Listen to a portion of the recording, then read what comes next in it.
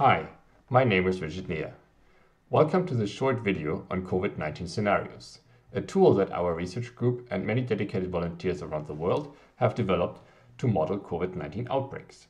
This video is meant to provide a short overview of what this tool can do, what it can't do, and how to use it. Before we explore the tool, I want to spend a few words on the assumptions our tool makes and how these need to be considered when interpreting the output. Every model has parameters, and we don't know the values of many of these parameters accurately. Some of the parameters have a big effect on the results, especially those that determine how rapidly the outbreak spreads and how effective countermeasures are. Some values will result in a small limited outbreak, while others will result in a massive outbreak with many fatalities. Furthermore, when extrapolating the outbreak into the future, the results will critically depend on assumptions on future policy and the degree to which infection control measures are adhered to. It is therefore important to interpret the model output with care and to question the plausibility of the parameters before jumping to conclusions. COVID-19 Scenarios is designed as a dashboard and is best used on a large screen. On the left, you find a number of panels that allow you to choose parameters. One panel contains parameters of the population you want to model. Another, the characteristics of the virus. Yet another panel summarizes the mitigation and the control measures that are in place.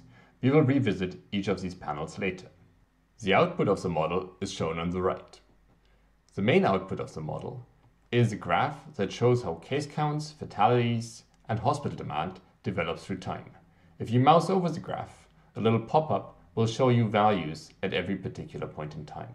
Here, the solid lines are model output, while the dots are measured case counts and fatalities in the community you are trying to model. You can enable and disable individual lines in the graph by clicking on the corresponding item in the legend. By default, the plot is shown on a logarithmic scale. This can be changed to a linear scale by toggling this button here. Note this button up here labeled Run Automatically. If this button is checked, then the plot will update automatically whenever you change parameters of the model. It just takes a second or two for the computation to complete, and then the graph will update. Before we take a closer look at all the parameters that you can change, let's have a look at this dropdown up here. This dropdown contains a list of presets that we have put together for a large number of communities around the world.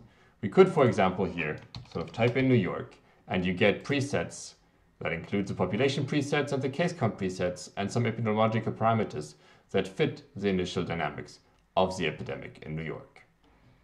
The panel with the population parameter contains as a first field the population size of the community you are modeling.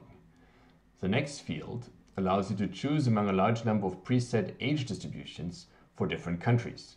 I will show you later how you can enter custom age distributions if none of these countries reflect what you're looking for. Then we have two parameters that specify how the epidemic got started. So we first need the initial number of cases that were present at the point where you start the simulation. And then there is a different field which specifies the number of cases that are imported from the outside into your community per day. This parameter is only going to be important at the very beginning of the outbreak and is fairly unimportant later on when the epidemic is in full swing. The next two parameters specify your healthcare capacities.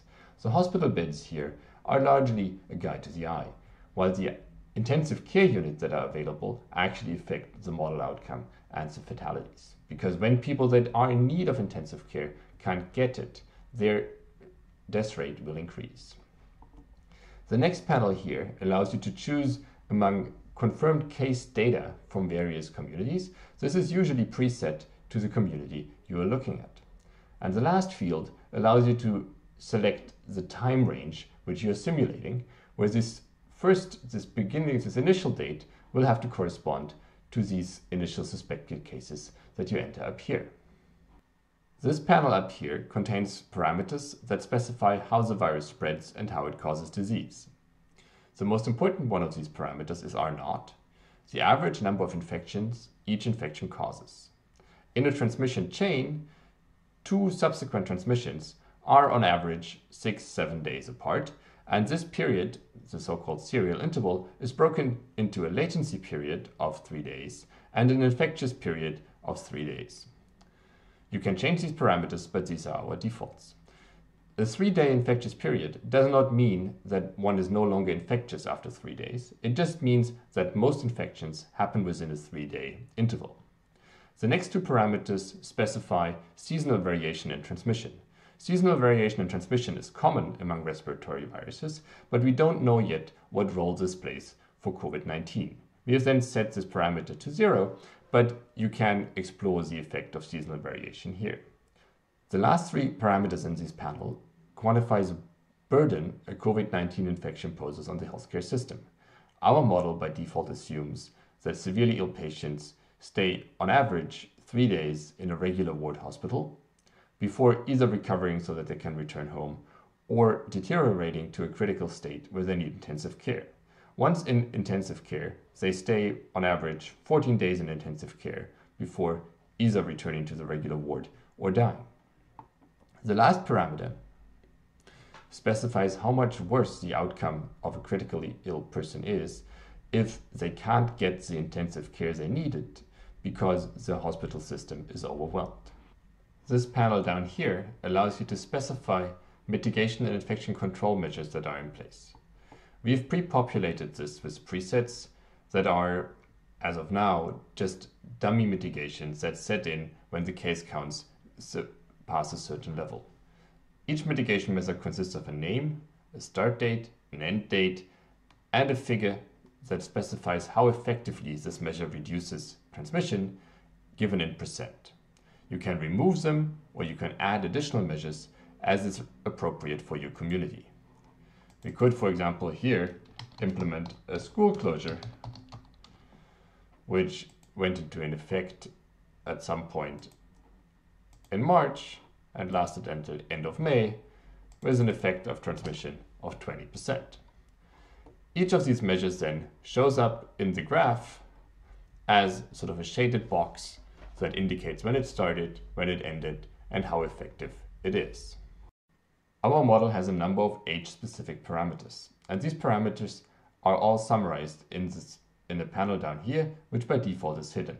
Clicking on the title will unfold this panel and show you a table with these parameters stratified by age group. The first column of this table contains the age distribution. That is, what fraction of people fall into the different age groups. This is where you can enter a custom age distribution if the presets that we provide above don't suit your needs. The next columns specify how serious COVID is for people of different age groups. Interpreting these numbers is a little tricky, so bear with me for a second. Most data we have on COVID comes from places in which the epidemic started early, mostly from China. The Chinese CDC has provided detailed statistics on what fraction of cases died in which age bracket, but many asymptomatic cases don't enter the statistics. The first column hence reflects our assumption on what fraction of cases is contributing to the statistics as confirmed cases. The next column specifies what fraction of confirmed cases fall seriously ill, followed by a column of what fraction of seriously ill people fall critically ill, in the sense that they need intensive care. Lastly, this column here specifies what fraction we assume dies of those that are critically ill.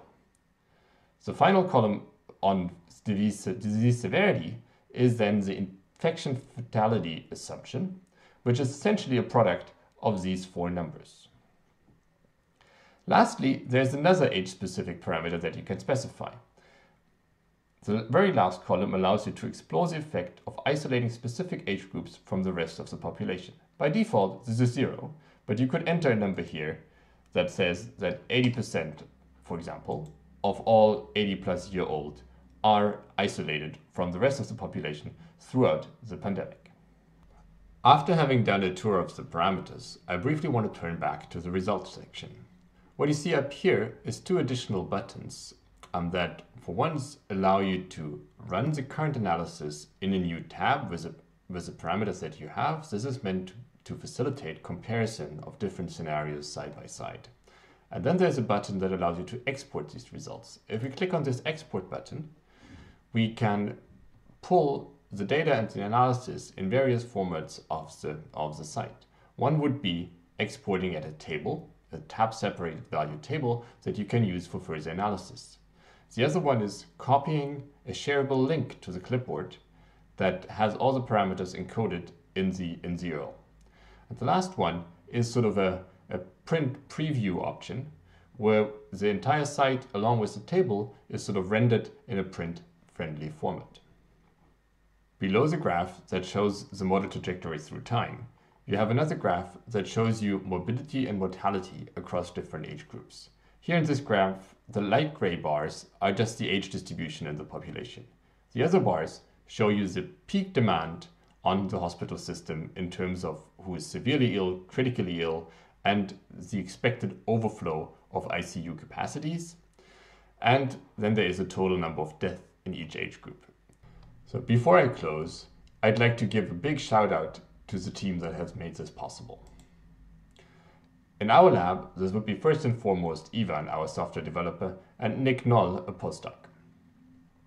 I would also like to mention Jan Albert and Robert Dödak, who initially gave us the idea that such a tool could be useful.